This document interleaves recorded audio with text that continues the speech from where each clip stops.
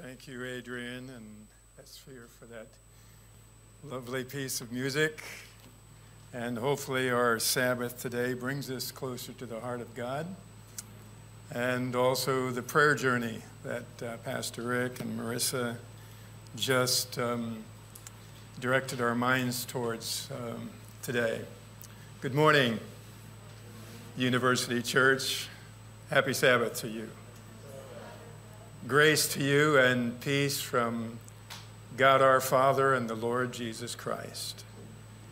May his grace and his goodness and his mercy and his presence be with us this morning as we continue to worship and as we meditate for a few moments around the Word of God. I've already been blessed by the music and the prayer and even the diversity that's reflected in our midst. One of our prayers was in Arabic. And I know that God understands, but in my heart I understood that we are on a journey together as individuals in our experience of drawing near to the heart of God. Amen? I want to reread our scripture for this morning in a different translation, the Message Bible. I don't usually go to the Message Bible, but on occasion I do, just to get a feel for Eugene Peterson's creative imagery and how he often paraphrases the intent of the text. Actually, we'll just read three verses, the first three verses. If you have your Bible open, you're welcome to look at it.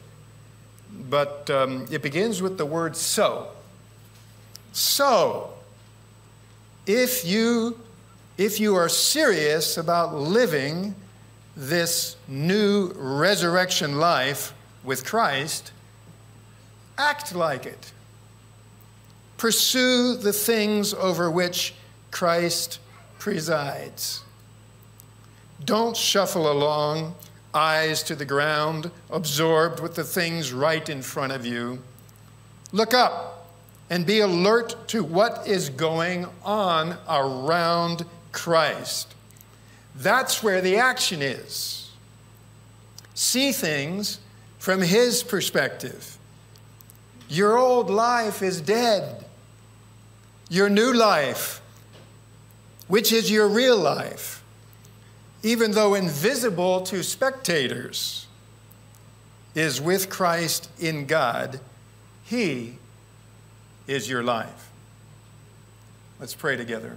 Heavenly Father, this morning as we come to your word here in Colossians, we invite your Holy Spirit to be with us, that you will fill us and stretch our imagination in terms of the reality of what it means to be risen with Christ today. That we can live in a reality that is already a reality. We pray this in Jesus' name. Amen. One of the things that I learned when I moved to Lebanon was that there is more than one Easter.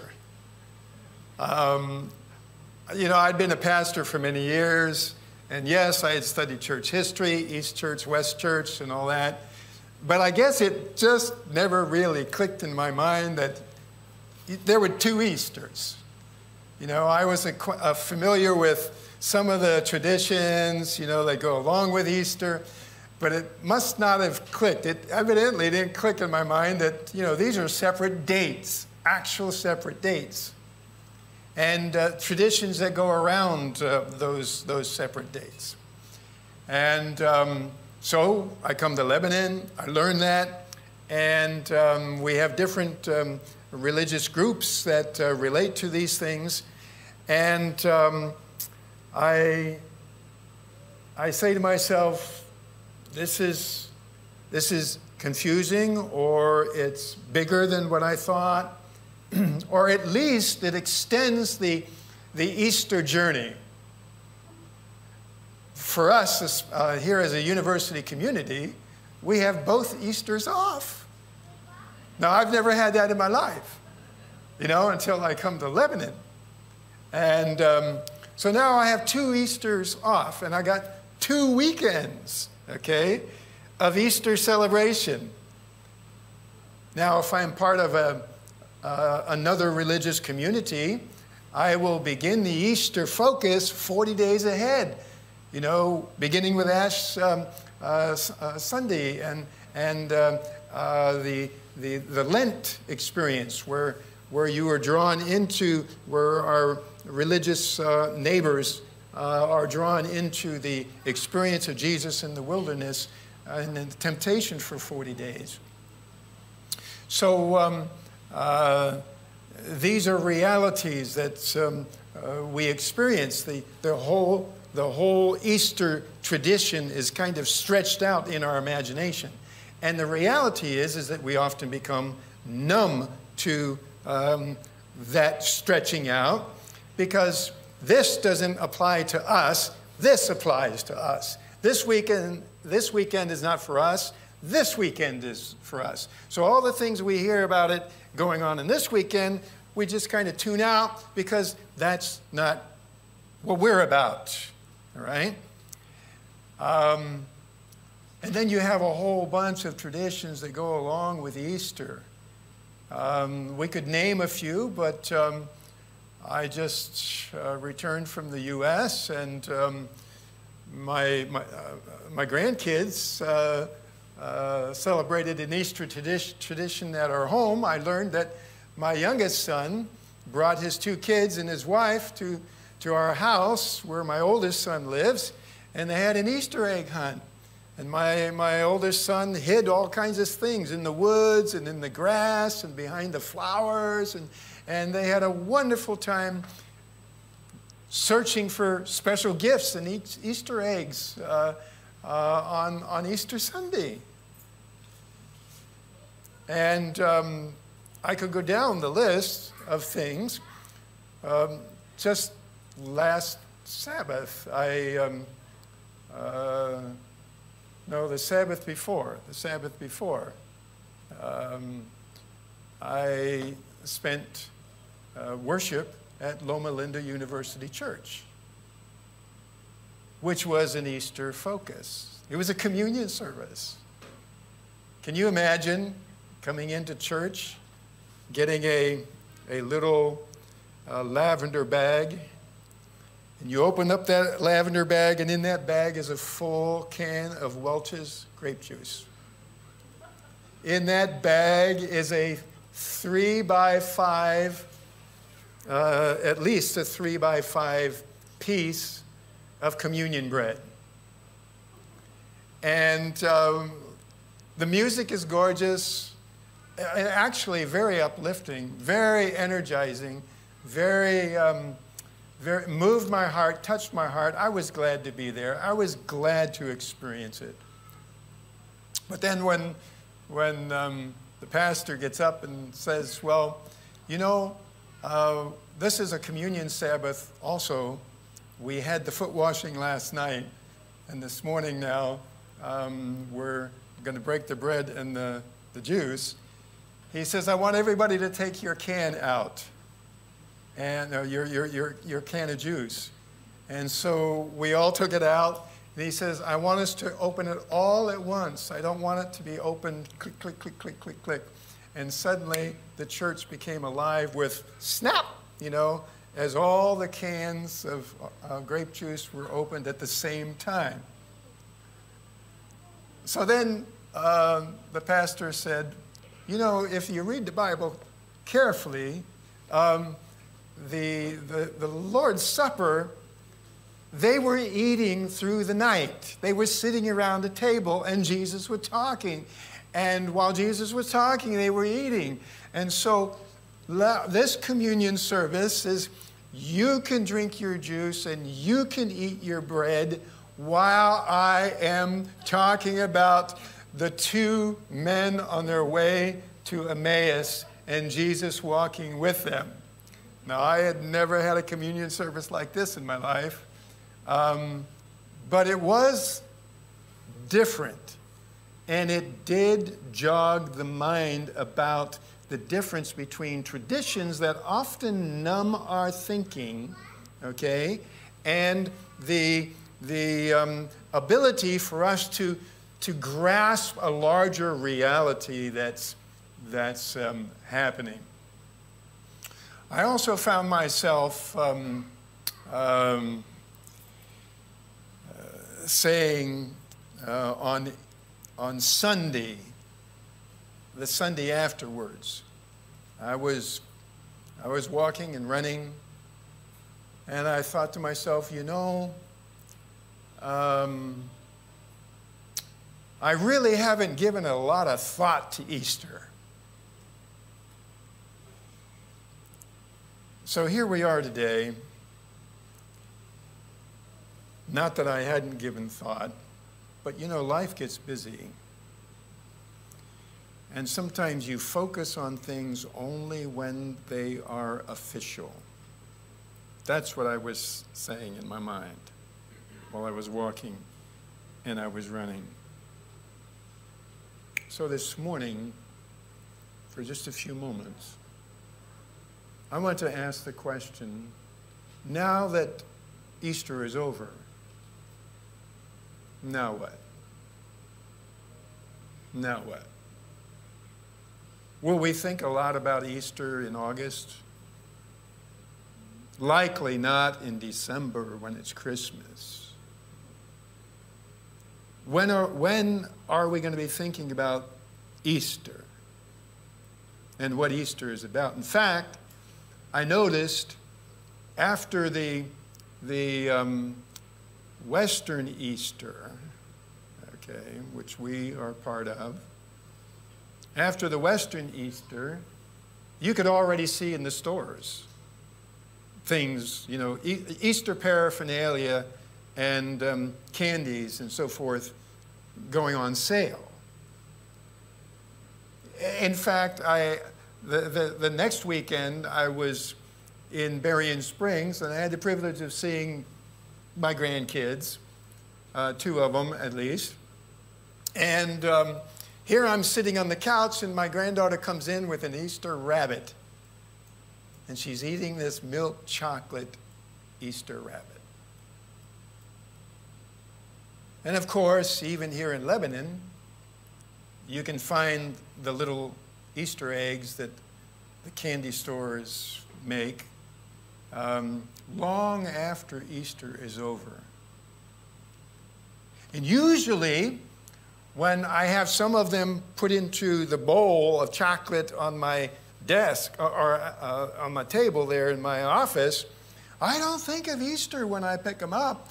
I'm asking myself, is this dark chocolate or is this milk chocolate in here? My point is that what happens when Easter is over? Now that Easter is over, now what? You know, most of the time we equate Easter with the resurrection of Jesus, which is the past, and then we calculate that is going to now assure us of a resurrection in the future. It's like a friend of mine who lost his son, who was electrocuted, working at a church soon after he was baptized. 19-year-old young man. Every August, I text my friend and tell him I'm thinking about him and praying for him at the loss of his son nearly 30 years ago. I asked my friend Steve once, when you think of resurrection, where does your mind go? Does it go back to Jesus coming forth from the tomb? Or does it go forward? He says it always goes forward because I want to see my son Daniel again. Usually when we think of resurrection, we think of the realm of death, right? Resurrection is linked to death. And so we have this idea that someday we may die, and then resurrection will be something in the future. I want to challenge us this morning with, yes, Easter takes us backward, and our Advent hope takes us forward. But I would challenge us to think that the centrality of the resurrection of Jesus Christ in the New Testament, in the Scriptures, yes, has a historical dimension to it. Yes, has a future final dimension to it as well. But I would remind us that the resurrection of Jesus took place here on earth. And because it took place here on earth, his resurrection recasts our understanding of resurrection. The resurrection doesn't suddenly get everybody into heaven, if you understand what I'm saying. When Jesus was resurrected, he did not go to heaven right away. Jesus was here. And the disciples and the people around him experienced him as the resurrected Christ here on earth. And they, who also were on earth at the time, living, gained an understanding of the resurrection. And that's what I want to talk about for a few moments this morning. I want to ask the question, how does the resurrection of Jesus Christ recast our understanding of the resurrection? How does the resurrection of Jesus Christ recast our understanding of the resurrection? So that we move beyond Easter and we live into the reality that is already a reality, and that we are resurrected with Christ. We are resurrected with Christ. Our passage puts it this way, and I will read again from the Message Bible. So, if you are serious about living the new resurrection life with Christ, act like it. Pursue the things over which Christ presides. Don't shuffle along, eyes to the ground, absorbed with the things right in front of you. Look up and be alert to what is going on around Christ. That is where the action is, where Jesus is, what Jesus is doing. See things from his perspective. Jesus was radically reconfigured and redefined by his resurrection. I want you to think of it for a few moments. When we think of resurrection, we normally think of something in the future.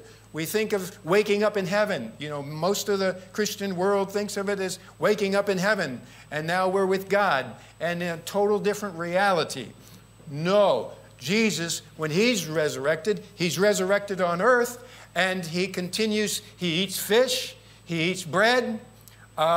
You can touch him, you can hear him, you can see him, but he can also pass through doors. He can also appear and disappear. There's a lot of things about Jesus that are totally different. And when the Apostle John sees Jesus later on in the book of Revelation, he sees the exalted, resurrected, glorified King of kings and Lord of lords. Jesus has eyes like a fire and feet like fire, and his face shines like the sun. So the resurrected Jesus is totally different than what we often imagine about the resurrected Jesus.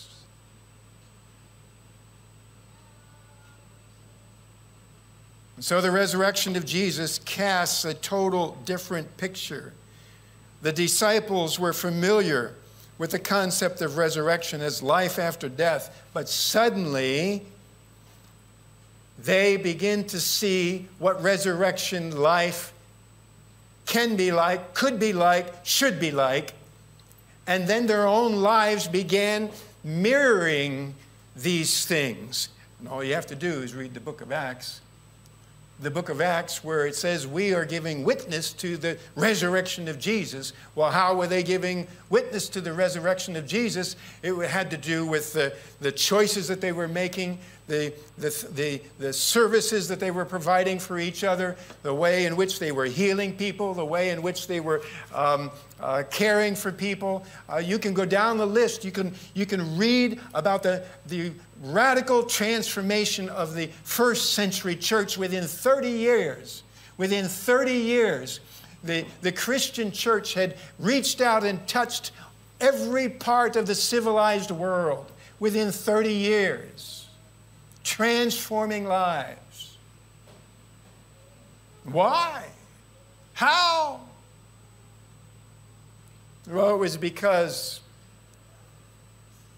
they had come into connection with the risen Christ, and the resurrection of Jesus had recast their idea of resurrection, that resurrection was not something just in the future, somewhere out there. But now, resurrection had to do with today. Resurrection had to do with who I am. Resurrection has to do with the core of the gospel. Resurrection has to do with the core of who I am as a Christian, as a follower of Jesus Christ. And so it's not only about my final destiny. It's not only about what Jesus did 2,000 years ago, but it's about what Jesus is doing now, what Jesus can do now. It's about living into the reality that is already a reality. And that is what our text is saying. We have been risen with Christ. Amen? And in the New Testament, just the Apostle Paul himself has over 50 references to resurrection. He talks about being buried with Christ and raised with Christ. He says that we too might walk in newness of life. Jesus walked in newness of life after his resurrection. We too walk in newness of life when we have experienced Jesus in our hearts and our lives and experienced the resurrection power in our lives. The Apostle Paul says, I want to know the power of the resurrection and the sufferings of Jesus. And someday I want to experience also the resurrection of the dead. But I want to experience the power of the resurrection now, today, in my life. And when you read 1st and 2nd Corinthians, you see all the trials and the burdens and the struggles that the Apostle Paul had, how many times he was beaten, how many times he was stoned, how many times he floated on the open Mediterranean because of a shipwreck, how many times he was hungry at night, how many times he was made fun of and ridiculed and imprisoned and all these things. And yet he persevered, and yet he maintained a positive attitude, and yet he continued to minister, and yet he continued to speak boldly and unashamedly about Jesus. That is what the resurrection, the view of the resurrection does. That is what the reality of resurrection brings to our lives.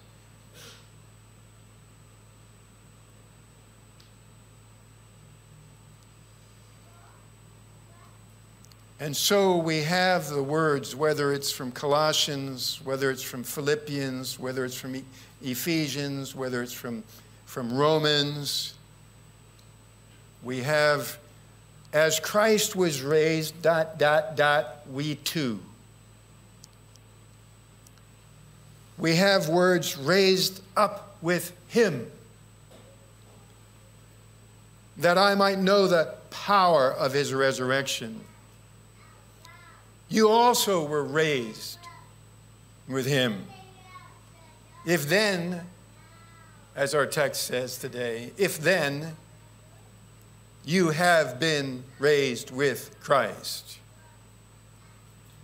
Resurrection is a reality that is already reality into which we are called to live today as sons and daughters of God. Jesus brings us a new life, which is our real life. Jesus is our life. This is what resurrection is and how it's intended to recast our sense of self. So our text then goes on not to the future resurrection, but a present resurrection. There is a new self. There is a new identity. There is a new life. There is a new reality. And these things have to do with our thoughts and our vision, our worldview, our character, our values, our actions, and our attitudes. And if you look at our text for today, in Colossians 3, verse 5, after these words that we're talking about here, the Apostle Paul says, "Therefore consider the members of your earthly body as dead to immorality, impurity, passion, evil desire, and greed, which amounts to idolatry." So he's saying, okay, if you are resurrected with Jesus, then you consider yourself dead to all these other realities of human existence that are present in our world today. These things that go against the grain of the character of God. These things that really are the opposite of resurrection life. Life here on this world, this planet, is full of greed and racism and bigotry and prejudice and brokenness and anger and greed and impurity and immorality. And we can go down the list of what life on this planet has as its core.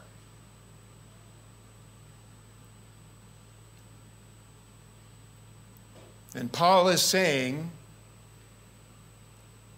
if we are serious about living the resurrection life with Jesus, then we need to act like it. And acting like it means that we sense that resurrection is a reality that's already a reality, and we are to live into that reality. We come into that reality as broken, hurting, frail individuals and with checkered pasts. But the power of God's resurrection, the work of Jesus Christ in our life that the resurrection points to,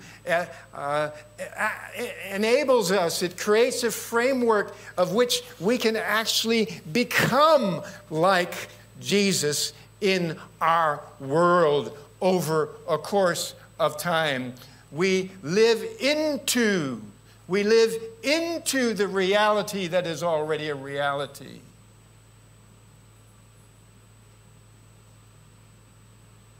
And that's the challenge of our text. Our resurrected Christ is exalted at the right hand of God, and because he's there, he sends his Holy Spirit.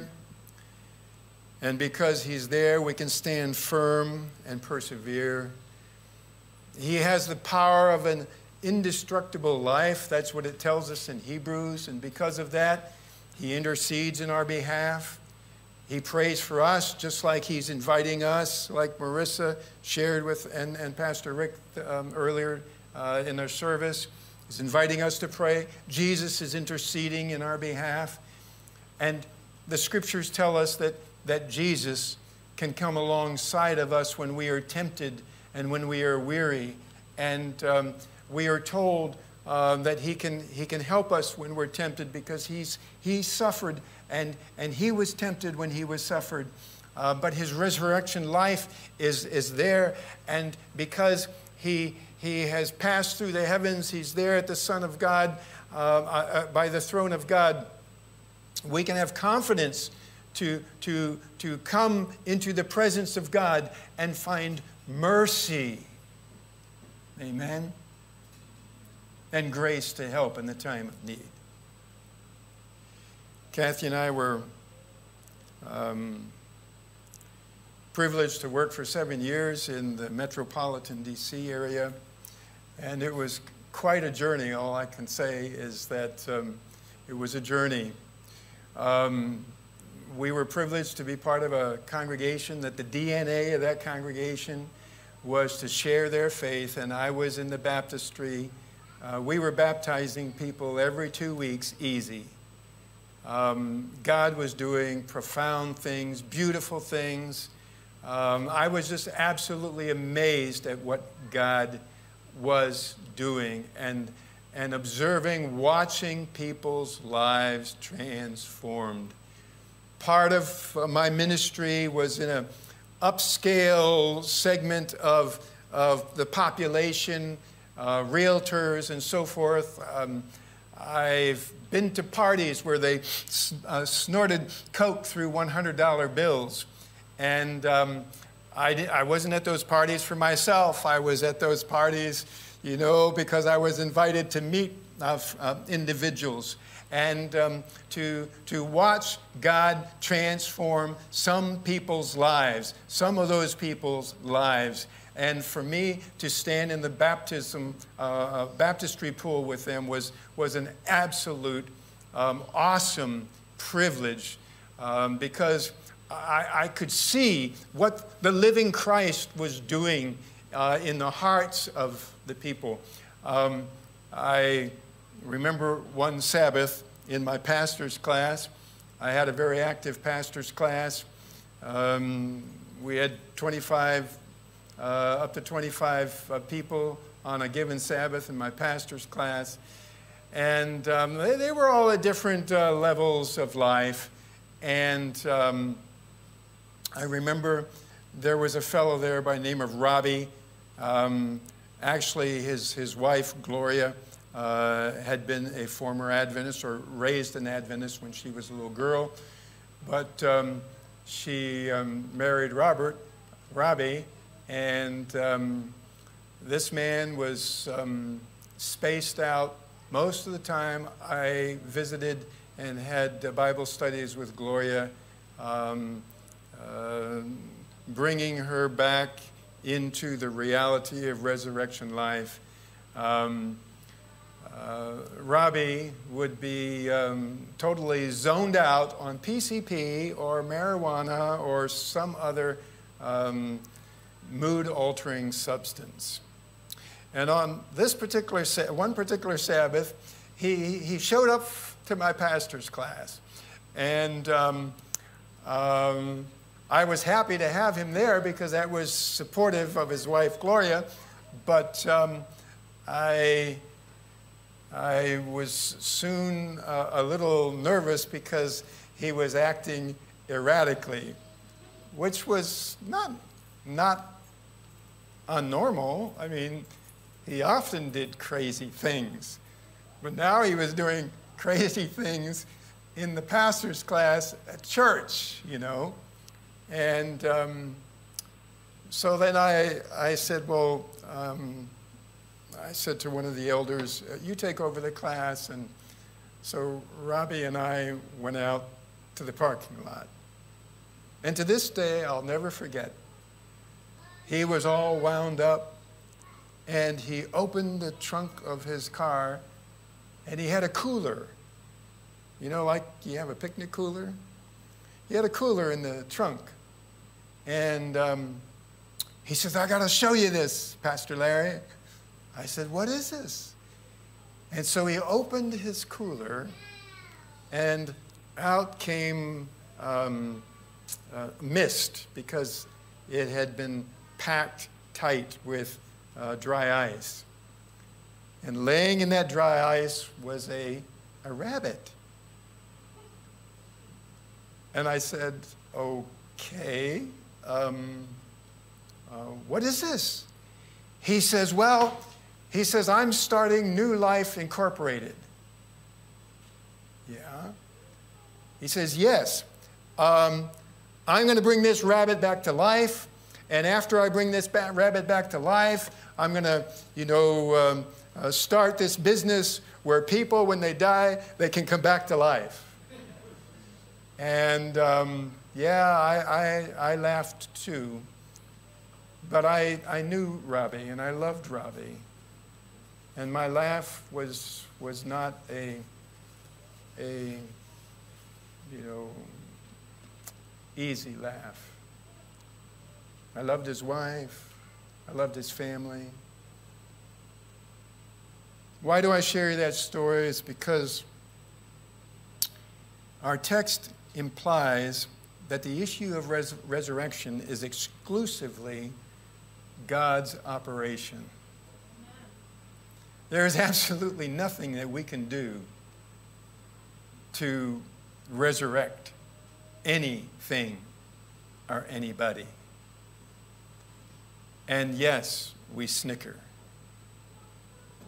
We snicker at that thought that someday there can be bodily resurrection. Yes, and through the years as a pastor, I've also heard the snickers that this person's life could ever change. That so-and-so was so far down the ladder and so dysfunctional that it was impossible. And how many times in our life as a pastoral couple have we seen God do the impossible? Because with human beings, it is impossible. And so our text implies the reality that already exists in which we can live is exclusively God's operation. So, since you have been raised to new life with Christ, since you have been raised. And in the Greek, in the language, it's a past tense. It's not just a past tense, but it is a passive. It's something that happens to you. You don't do it. The text does not say, since you resurrect yourself with Jesus. No, the text says, since you have been resurrected or experienced resurrection life with Jesus. It puts the power of resurrection life totally in the hands of the Creator and the life giver. So when we think of living beyond Easter, when we are thinking, asking the question, now, after Easter is over, what do we do now? When we are trying to sort through the question of, does resurrection point to what Jesus did and what Jesus will do? We come to the reality that from a biblical perspective, resurrection has to do with now. Christ is risen. Amen? I'll say it again. Christ is risen. Amen. All right. And in Christ, so you.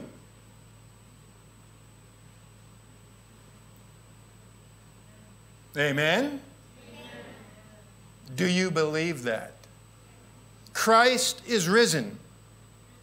And in Christ, so you. So you. That is the most really real thing about you. If you are in Christ, if you have welcomed him into your life, you have been raised with him. And you are invited to live into the reality that is already a reality. And with the power of the Holy Spirit, the breath of God in your life, you can do that. Not of yourself, but through the presence of Jesus, together with Jesus. And in doing so, you will not only pray a harvest prayer, your life, your character, your attitudes, the way in which you treat others, the way in which you talk about others, your values, your affections, will also be harvesting, because they will bear witness to others of the incredible power that Christ, the living Christ, has to resurrect human beings today while we await his return.